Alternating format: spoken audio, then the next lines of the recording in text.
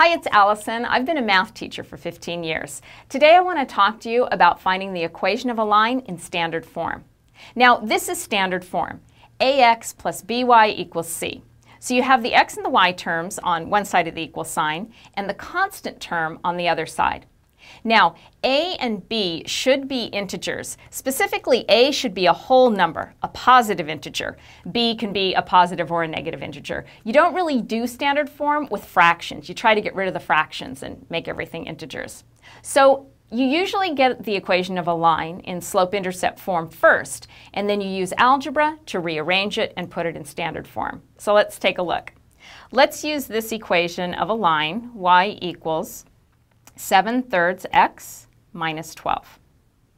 Okay, so the first thing I want to do is get my x and y's on one side and my constant on the other side. So I'm going to subtract 7/3 x from both sides of this equation. And what I get is negative 7/3 x plus y is equal to minus 12.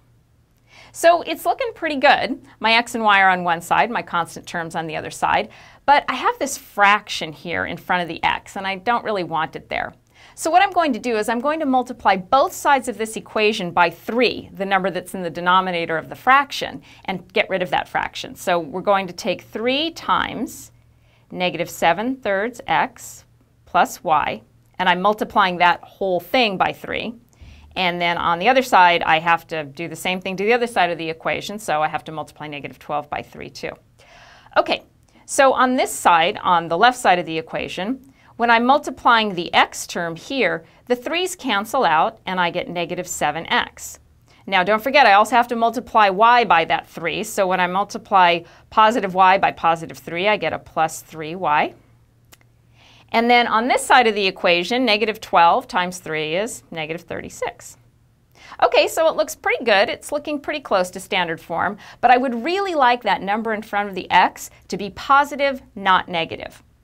So if we have negative 7x plus 3y equals negative 36, if I multiply both sides of this equation by negative 1, I can get rid of that negative sign in front of the 7. It's perfectly all right to do that. You can do anything you want to the equation as long as you do it to both sides. So I'm going to multiply both sides of this equation by negative 1. Negative 1 times negative 7 gives me a positive 7, so I get 7x.